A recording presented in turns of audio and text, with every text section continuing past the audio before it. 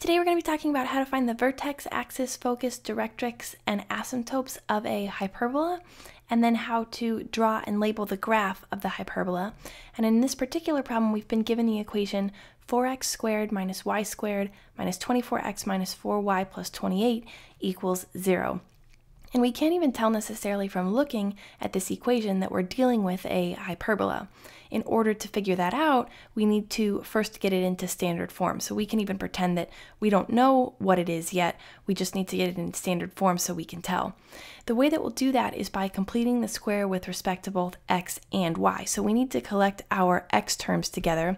So we'll get 4x squared minus 24x together, and then collect our y term. So we'll subtract, and then we have y squared because we have a negative y squared here, and we have a negative 4y, but because we have this negative sign out in front here, we'll say plus 4y. And then we have the 28 by itself. We'll subtract 28 from both sides and move it to the right as negative 28. So now let's complete the square with respect to x and y. In order to do so, in the case of x, we'll need to first divide through here by 4 to remove the constant coefficient on the x squared term here. So we'll get 4 times x squared minus 6x minus y squared plus 4y equals negative 28. Now for x, we'll take the coefficient on the first degree x term here, which is negative 6. This is our standard procedure for completing the square. We'll divide by 2, and that gives us negative 3. Then we take whatever our result is here and we square it, and that gives us a positive 9. 9 is what we'll add to x squared minus 6x in order to complete the square of what's inside our parentheses here. So what we'll get is 4 times x squared minus 6x plus 9, but since we added 9, we need to make sure that we subtract 9 as well so that we don't actually change our equation. We'll come back to that in a second. Now for y squared, we'll take the constant coefficient on our first degree y term here, which is 4. We'll divide it by 2, and that's going to give us 2. We'll take our result and we'll square it, and that's going to give us 4. So we're going to be adding 4 here. So we get minus y squared plus 4y plus 4. Now, keep in mind, because we added 4 here, we also have to subtract 4, so we'll do that, and we'll get equals negative 28. Now, if we change our square polynomials into squared terms here, we'll get 4 times x minus 3 squared minus 9 minus, in this case here, y plus 2 squared minus 4 equals negative 28. We want to go ahead and remove these constants, so we're just left with the squares. We'll distribute the coefficient. We'll get 4 times x minus 3 squared minus 36 minus y plus 2 squared minus a negative 4 is plus 4 equals negative 28. Now we want to move all of our constants to the right-hand side, so 4 times x minus 3 squared. We'll add the 36, we'll be left with minus y plus 2 squared. So negative 36 plus 4 is negative 32. When we add 32 to both sides, the constants will go away on the left-hand side, and on the right, we'll just be left with 4 because negative 28 plus 32 is 4.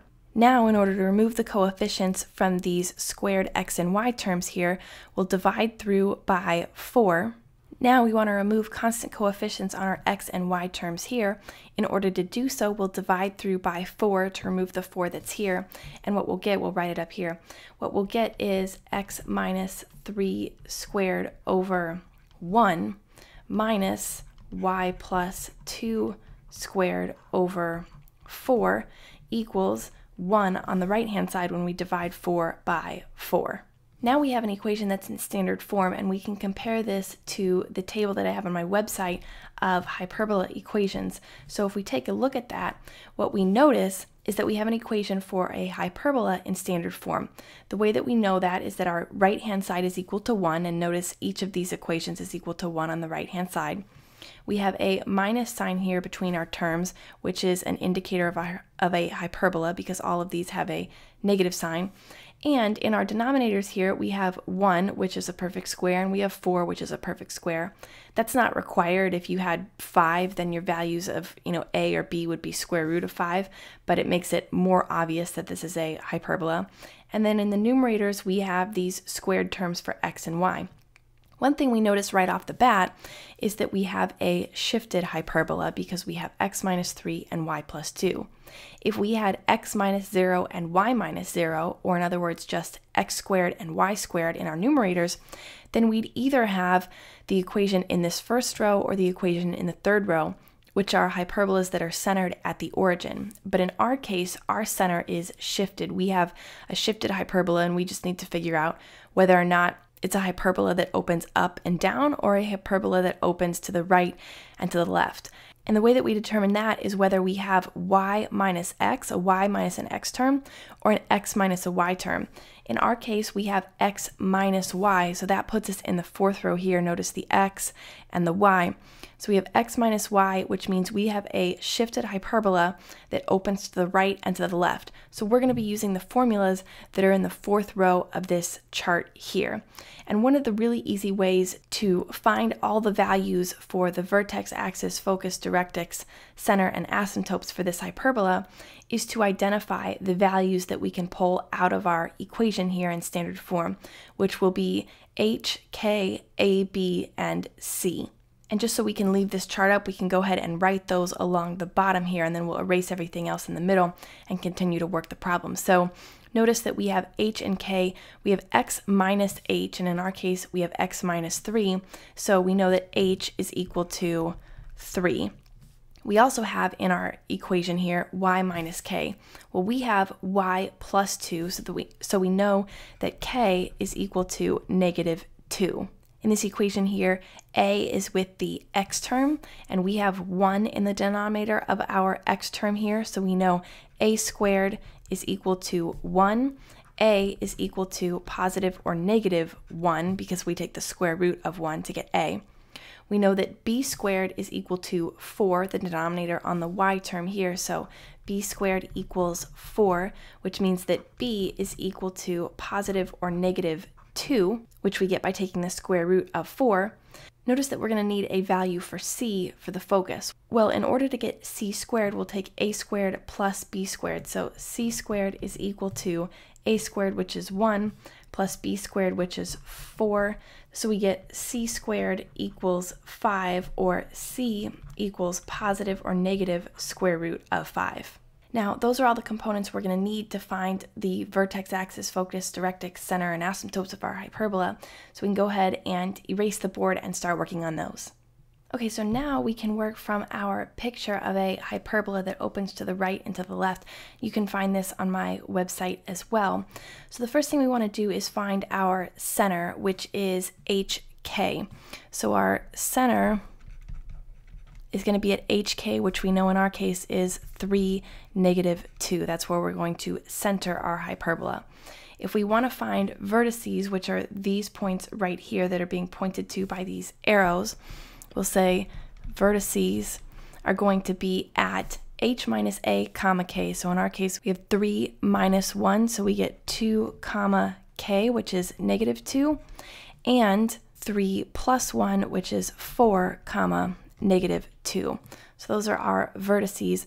Our foci are going to be the points just inside of our hyperbolas here at h minus c comma k and h plus c comma k.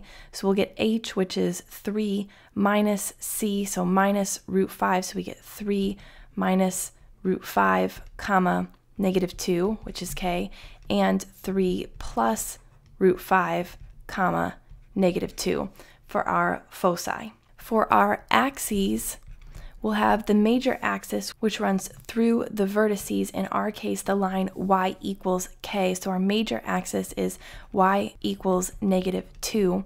Our minor axis is x equals 3, which runs vertically here in between the graph. Now we'll take directrix, and those are going to be these two lines here in blue that run halfway between the center and the vertex. So if we take the distance here between the center and the vertex and we divide it by 2, that'll give us the point where the directrix will intercept the major axis. The equation for those are just, in this case, x equals h minus a over 2 and plus a over 2. H we know is 3, so we get 3 minus.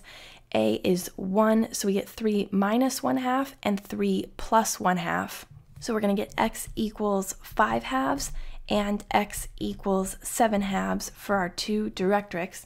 And then the last thing we need is asymptotes, and we have here the equations for the asymptotes. Y minus k equals positive or negative b over a times x minus h. So for asymptotes here,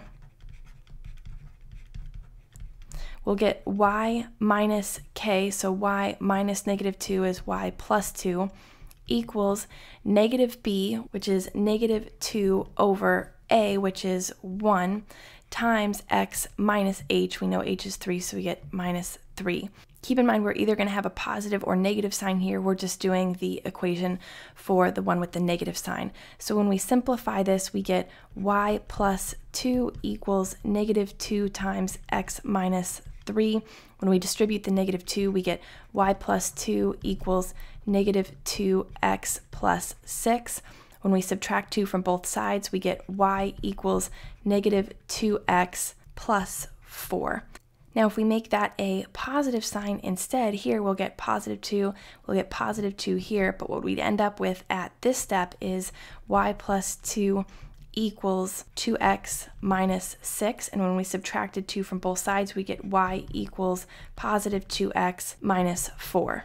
So those will be our two equations for asymptotes. Now we just need to go ahead and draw and label the graph. So now that we've got our axes set up, we'll go ahead and identify our center. So our center is going to be at the point 3, -2, so we'll find 3, -2, and our center will be right here. Now our vertices are going to be at 2, -2 right here, and 4, -2, so 4, -2 right here. Those are really easy to draw. We'll check those off. If we want to draw our asymptotes to start getting a picture of what the graph's going to look like, we can sketch these lines here, y equals -2x plus 4 and y equals 2x minus 4.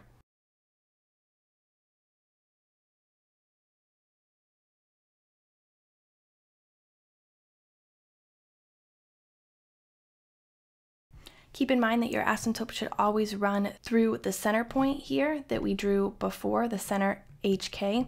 So we have our asymptotes, and what that tells us now is that the graph of the hyperbola is going to run through the vertices but skim along these asymptotes here. So the graph is going to look something like this. It's going to come closer to that asymptote, but then it's going to come through the vertex and out this way toward the other asymptote. So it's going to be, in this case, a really shallow hyperbola.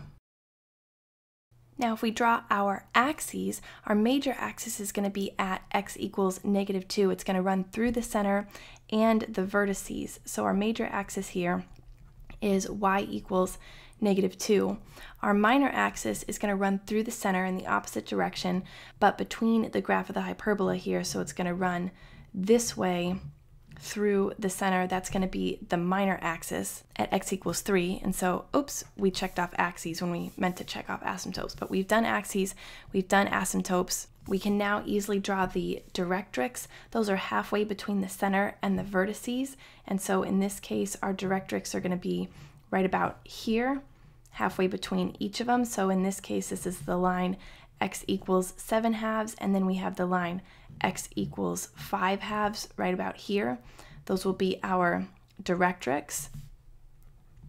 And then last but not least, we have foci, which are going to be at 3 minus square root of 5 and 3 plus square root of 5 along the major axis. So 3 minus square root of 5 gives us about 0.75, so we're going to be right about here at then -2, and 3 plus square root of 5 gives us about 5.2, so 1, 2, 3, 4, 5.2, right about here, 5.25. So there's our foci there along, again, the major axis. So we have here the center, both vertices here, these 2 points, And then both foci here at these points, notice that all of them are along the major axis. We have the major axis, the minor axis, our two directrices, and our asymptotes. I'll leave you guys to label all of the points on the graph, but that's how you find all of these values for a shifted hyperbola that opens to the left and to the right. So I hope you found that video helpful. If you did, like this video down below and subscribe to be notified of future videos.